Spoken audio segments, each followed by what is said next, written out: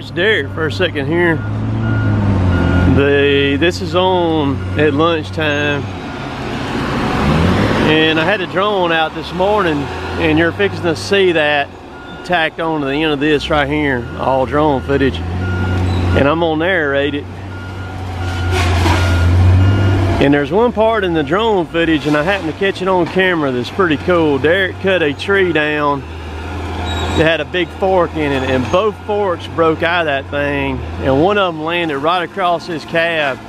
I could actually hear it up here. I couldn't see it except on the screen of the phone. See that piece that just slung out right there? I could just see it on the screen where I was filming. I couldn't see the drone, I couldn't see him, but I could hear it when it landed on him there, and so, of course I seen it there. But he's cutting, this is a pretty steep sideline of a ridge right here that goes all down, so he's starting it. He's gonna cut them three right there, and then we're gonna eat, or he's gonna eat. I'm fixing to walk down here and eat now. So I'm not sure if I'll come back after the drone footage is done or not. We'll see here, but enjoy this footage.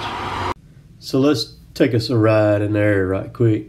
I was fueling my loader, and I need to move my pickup truck. So when I got up there where my truck was, I just got the drone out and took off.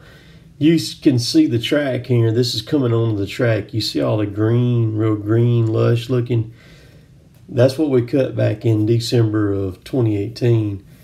And you can see the cut line of what we're cutting right now. How it's kind of, as I'm approaching it right there where it's bare looking. And look across the horizon. Look at all the timber. It's just solid trees. You know, people worry all the time that we're going to cut all the trees down. And man, they're everywhere. So in this clip here, if we keep watching, I think it's about the 7-minute mark or right around in there. There's a real good clip there of a forked tree breaking and falling directly on top of Derek on the cab there of his machine. And I got it all on the drone.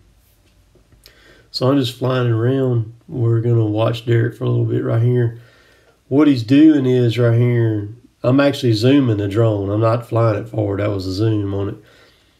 Right in front of him, what he's cutting on right there, that's a creek. There's a creek down in there. And he's cutting to what's called an S is in Scott, M is in me, a Z is in zone. So an SMZ zone. That stands for Streamside Management Zone. And we cut those, we leave a strip of timber. And the reason why we do is because that strip of timber is like a buffer on that creek.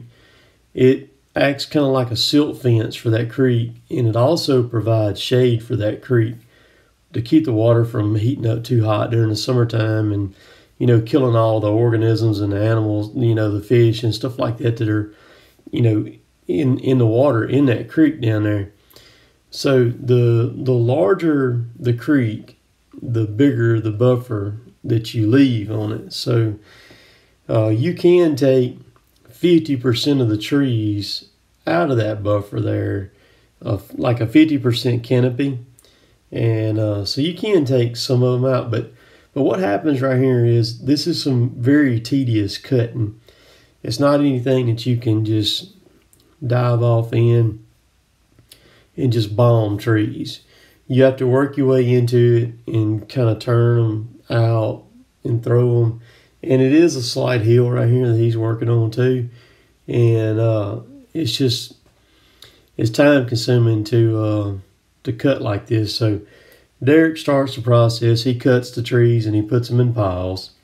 And then of course that's Chad right there in the 635, the buggy machine that y'all seen us the last 2 days, in the last 2 videos rather, you know, working on that grapple cylinder, on that thing, repacking that cylinder. And so Derek puts them in a pile, Chad grabs them, and then Chad gets them from there, and he's taking them. He's fixing to, as soon as he gets turned where he can get on up this hill here, he's going to head toward Kevin in the processor and drag the trees up there with the tops in them, and then Kevin process them. I get asked a lot, would it not be better for Kevin to follow Derek around processing? No, not for us. It wouldn't, because then we cut everything, so we have all those little short tops and stuff like that, and it would just be a nightmare picking all that stuff up and bunching all that stuff up. Even though Kevin could put it in the piles, it just wouldn't be feasible for us to do it that way. We tried it that way when we first got the processor, but the way that we do it right here, pulling to Kevin with the treetops in the trees and then letting him process them, that's the best way for us to do it. And if you'll notice when we're coming into the view here where Kevin is, notice the pile of timber right there that Kevin's got processed up. The processor's like a batwing bush hog, man. When you go to the field with it, you're going to cover some ground. You're going to cover some ground quick. That's the way the processor is. The processor just works through the trees so well, and it doesn't matter whether it's hardwood or pine or whatever. We do cut a lot of hardwood. There's a lot of hardwood mixed in on this job right here where Derek's cutting right now. It's predominantly, for the most part, a lot of pine. There is some kind of mixed hardwood mixed in.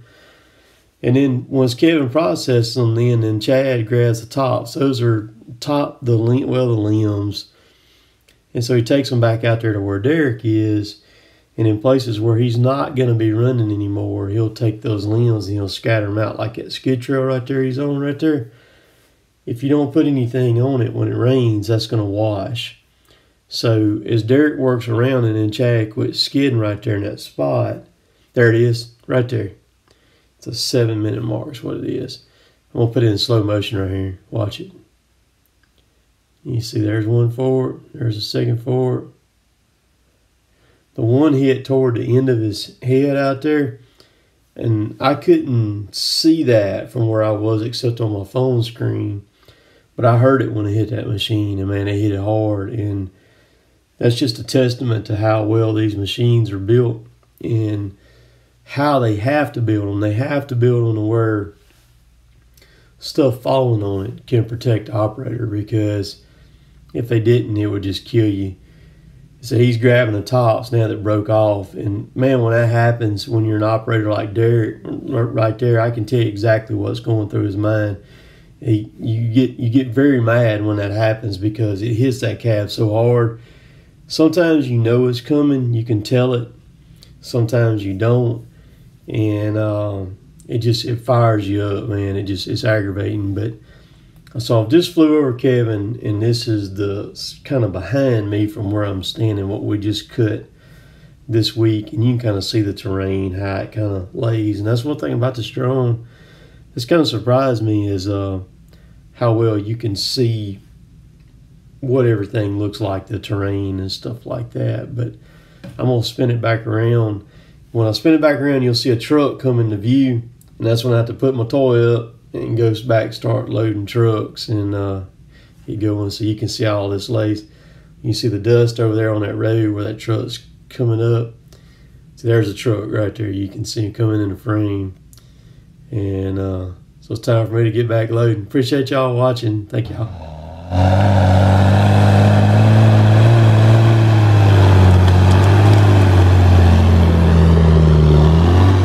He can't even see me.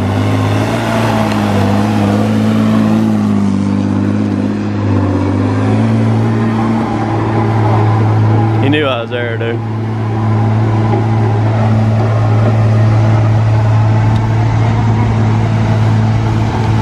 That machine there with that extra axle up under it is just about unstoppable.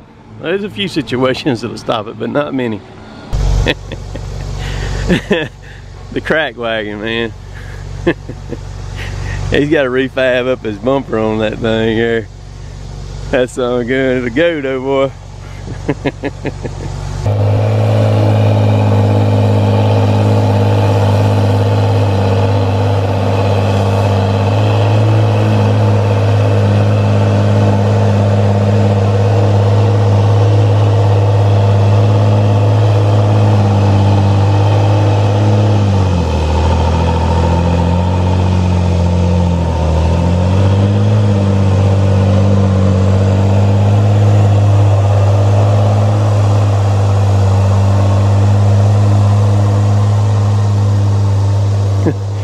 It's just hard to beat the sound of that right there. It's so cool. Well, we got this side done. I just got to load out this wood here. We're going on to the let's see, it'd be the north side. No, that's south side. I'm backwards. That's the south side of the track down there. This is I found out the acreage on this one. This was an 80, and we cut over half of it when we were here the first time. So we shouldn't have a whole lot left on this one. And then we've got, I think it's a 30 that's on down this road here. Once we get through with this one, that we're gonna fix up. Something happened to it. I don't know the history on it, but it's not a normal pine track. So we'll get on it. It's just got a bunch of ratty stuff on it and everything. So we'll work on that. But we're gonna head toward the house now, see what we can get into. I know y'all can't see it, there's the trucks and everything, but this hill right here, buddy, is gonna give us fits right here. You can see the top of my loader up there. We probably gonna have to pull trucks up this one, I bet.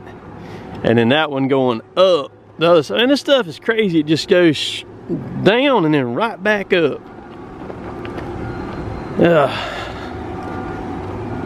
Never a dull moment.